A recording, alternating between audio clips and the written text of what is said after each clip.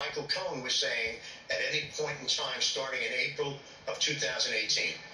So that's why I wanted to get those materials that I gave to the U.S. Attorney's Office and sat for a 2-hour interview with them back in 2019, after which, you may have noticed, the Southern District of New York didn't do any business with Michael Cohen. There's a reason for that. He's totally unreliable. Today, after giving all those materials to the Manhattan District Attorney's Office, out of 321 emails, they cherry-picked 6 emails to ask me about. And of course, they took them out of context.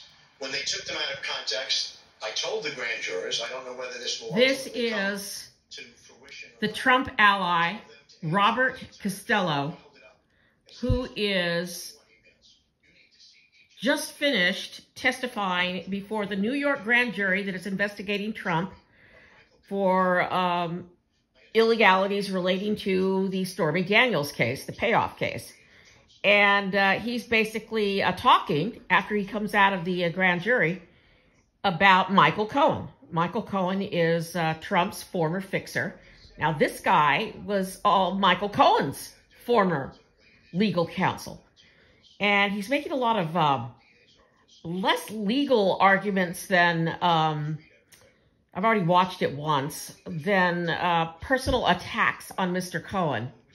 That he was upset and wanted to commit suicide. He was suicidal, quote, unquote.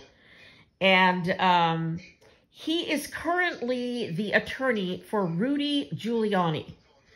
And he also has represented Steve Bannon, you know, the dirty, disgusting, stinky guy.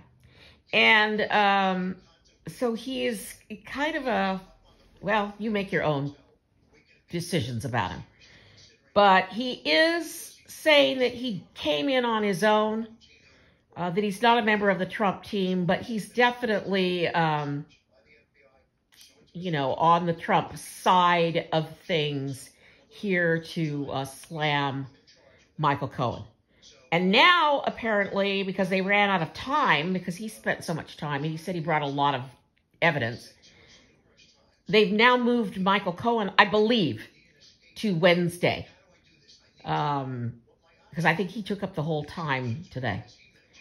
I'm Gloria Moraga. I'm a political woman. I vote. This is the latest on this case, and I'll have more after I read some of his documents, if I could get a hold of them. Robert Costello.